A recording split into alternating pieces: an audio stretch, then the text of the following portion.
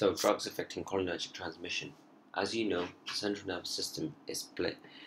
The nervous system is split into the central nervous system and PNS. As pharmacologists, in this video, we'll be looking at the autonomic nervous system and the sympathetic and parasympathetic divisions of it. So, as you know, sympathetic involved in flight and fight, and parasympathetic in the rest and digest. Now, the highlighted in the yellow is the take-home point from it. The ANS, the autonomic nervous system, is concerned primarily with the visceral function. So most organs of the body, such as the heart, respiratory system, digestion, GIT, and various other organs, are not in control of our brain. So they kind of work by themselves. So drugs affecting these is what we're going to be talking about.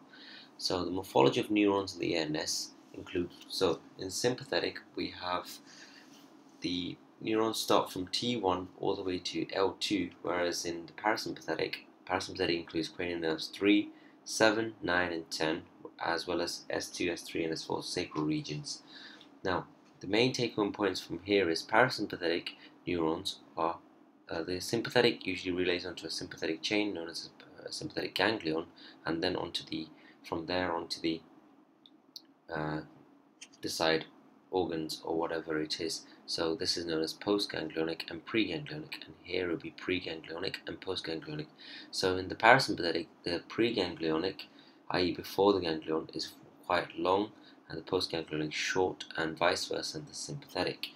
So it's short preganglionic and long postganglionic. What I want you to remember clearly from this video is Acetylcholine is the neurotransmitter for parasympathetic preganglionic and postganglionic and sympathetic preganglionic. So if you don't understand exactly or I'm speaking too fast, pause the video and look at the arrows indicated on red, and blue. Whereas in the postganglionic sympathetic nerve, it's done by norepinephrine. Other neurotransmitters include dopamine, which is released mainly in the renal vasculature in the sympathetic system, and adrenal medulla also releases norepinephrine.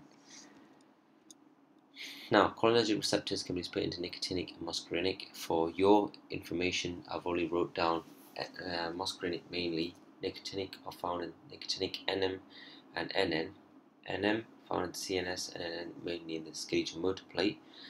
So the ones I've highlighted or seen on the screen are M1, M2, and M3. There's M4 and M5 found in the CNS, but not so important. M1 is mainly located in the gastric glands, salivary and lacrimal. M2 mainly in the heart, and M3 located in the GIT system, eye, salivary, exocrine glands, genitourinary and respiratory system.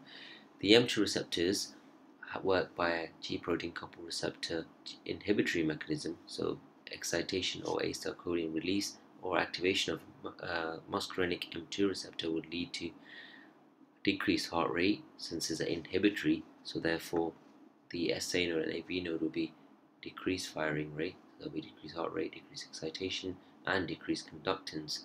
Pause this video now and kind of by heart both M2 and M3. M3 is really important because it's widely distributed throughout the whole body.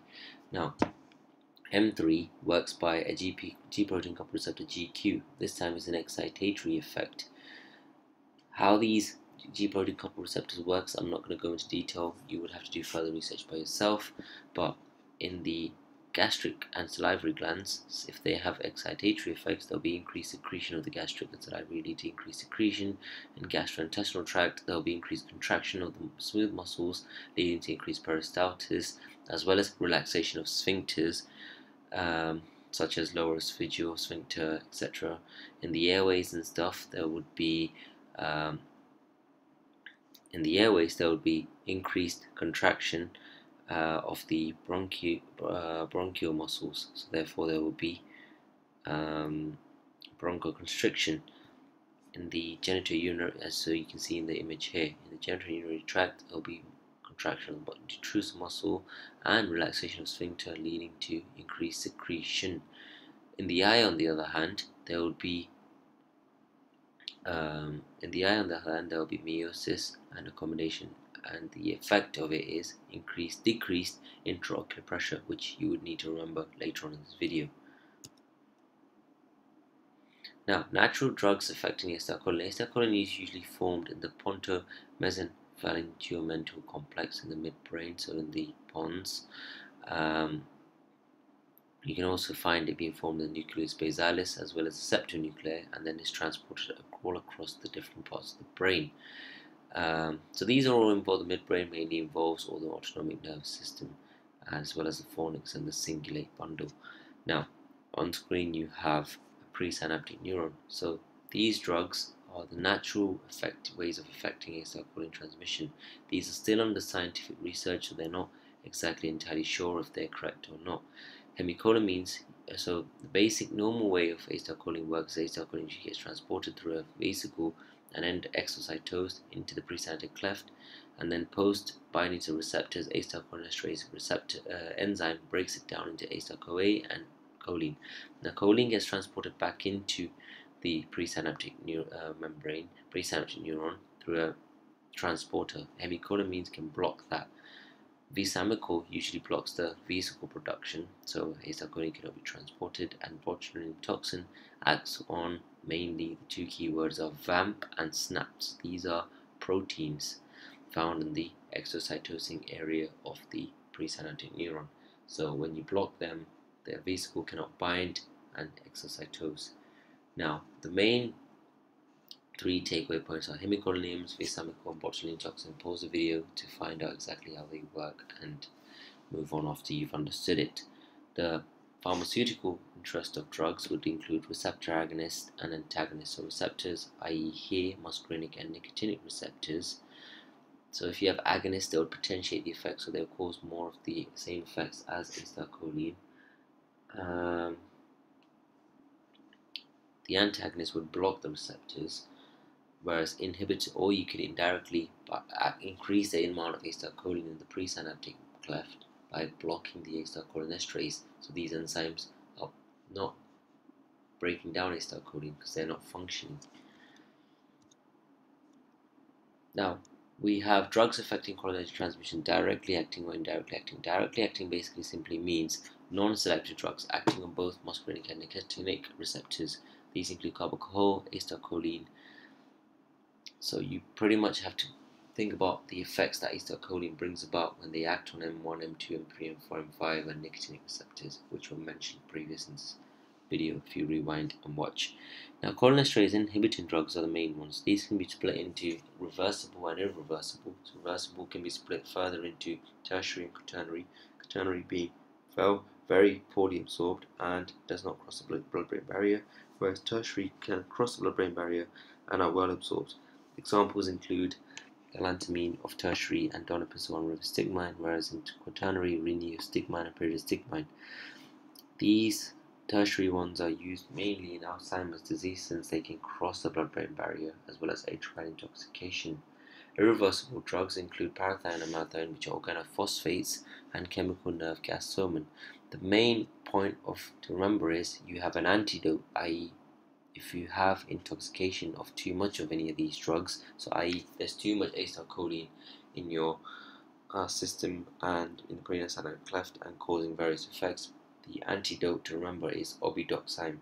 I've not written it down for some odd reason, but remember obidoxime, O-B-I-D-I-X-O-M-E, obidoxime is the question antidote. Now, what are the clinical effects when these drugs act? So basically, think about all the effects that the receptors do. So the mechanism of action of the receptors, whether they're inhibitory, excitatory, GPC, GI, or GQ, or GS, whatever they work by. So in the eye, these drugs, i.e. direct and indirect acting ones, like such as Carbachol, acetylcholine, tertiary, Rivastigmine, Galantamine, etc. These all cause meiosis accommodation leading to decrease in intraocular pressure. So therefore they can be clinically used in glaucoma. Glaucoma is opposite when you have high increased intraocular pressure. In the heart, they will lead to bradycardia. In the respiratory, they will lead to contraction of smooth muscle. And in the GIT, there will be increased stimulation and stuff. In urinary bladder, again, stimulation of the detrusor muscle. Pause the video and can kind of don't memorize this. Understand the concept behind it by understanding where these receptors are found and how these receptors act due to the mechanism of action. Once you understand that, this will be easy to understand. The clinical uses of these drugs include: in the eye, it can be given for glaucoma. The contraindications are indicated as red, and yellow is the clinical use. In the GIT, it can be used as clinical postoperative ileus. Ileus basically means a distension of the small bowel or the large bowel, usually. So in post-operation, the muscle might not have healed correctly, so therefore there's decreased peristalsis. So by administrating these drugs, you can increase peristalsis or something increase, but they're contraindicated in peptic ulcer disease, since these drugs cause increased acid secretion, which would further worsen the condition. In urinary bladder, so someone with urinary retention problems, you can give these drugs because they kind of increase the detrusor muscle contraction, as well as causing the sphincter to relax, and myasthenia gravis as well. Muscarinic agonists include, there's only one example, Pilocarpine, which is a plant alkaloid mainly used for glaucoma. Muscarinic antagonists, so these antagonists, so they have opposite effects of what we just said, the Carbachol and everything has. These include atropine. Semi-synthetic include butyrylscopolamine. Synthetics can be split into bronchospasmolytics, mydriatics, and urospasmolytics. Mydriatics include cyclopentaloate, bronchospasmolytics, and urospasmolytics. Semi-sympathetic are usually used for gastrointestinal and biliary renal colic. Since they are antagonists, there will be decreased movement and decreased enteric nervous system firing, so therefore decreased pain. Colic means pain. Now, in bronchospasmolytics can be used for, these are antagonists, usually acetylcholine would cause bronchoconstriction, so therefore bronchospasmolytics would can be used in bronchial asthma and COPD. Examples include ipratropium and tiotropium. Urospasmolytics are oxybutynin and sulfasalazine, so people with urinary incontinence, i.e. people that urgently always wanting to urinate. Atropine is the one that we're going to go in detail because it has various effects. Now pause the video and kind of learn the clinical use of atropine, because it can be used clinically. Atropine causes opposite effects of what acetylcholine would have caused in the eye, heart, respiratory, digestive system, and genitourinary. Just to go over them, it would cause mydriasis. Mydriasis is seen here in the image. Meiosis is basically when the pupil is very small, so there's decreased intraocular pressure, whereas in mydriasis is when you're trying to increase the amount of light that enters your eye, so there'll be increased intraocular pressure. Why this is useful in clinic is because you can be used in ophthalmology. You can be used in ophthalmology to learn the anatomy of the eye or whatever, for the ophthalmologist to look at your eye. Blood, double vision. Now, mydriasis could usually, mydriasis is the opposite of what acetylcholine would do, which is meiosis. Now, in the heart, it could be used for sinus bradycardia and acute MI, but too much administration can lead to tachycardia. Digestive, in the respiratory, bronchial muscle relaxation, bronchial gland, decreased secretion of histamine. Digestive system can be used as a spasmodic agent, but can lead to dry mouth and constipation because of decreased salivary glands secretion. In the genitourinary tract, again for spasmodic agents. And pause the video to learn more about the CNS and read about it. Last but not least, drugs affecting nicotinic receptors include agonists of nicotinic receptors and antagonists. Agonists are cysteine and nicotine, used for to inhibit smoking sensation. Now, antagonists of nicotine receptors are the main ones to remember. These can be split into neuromuscular blocking drugs, which are non-depolarizing or depolarizing. So on the right you have an image where it says non-depolarizing, such as pipocunium, atrocurium. Basically both work as competitive inhibitors. So they bind to an area in the receptor, causing the channel to be blocked and not open, so sodium cannot flow in, so therefore there is a all or nothing principle. Threshold is not fired, action potential is not caused. They can be used in surgery, muscle relaxing effects. The other depolarizing could be succinylmethasone, which is a non-competitive binder, so it binds to both the outside and inside, causing a conformational change in the shape, so therefore the gate remains open, so now the receptor becomes insensitive, or you can't cause sodium to cause because the blockage from the small gap. There are two ways it can affect it. Usually normally what would happen is the gate remains closed, and an agonist comes, such as acetylcholine or Carbachol, which is a mimetic, binds to it, opens the gate flow of ions, causing a action potential. So non-depolarizing is competitive, and depolarizing is non-competitive. The example of depolarizing is succinylmethonium, and non-depolarizing is pipoconium and atropine. Thanks for watching the video. Please don't forget to subscribe.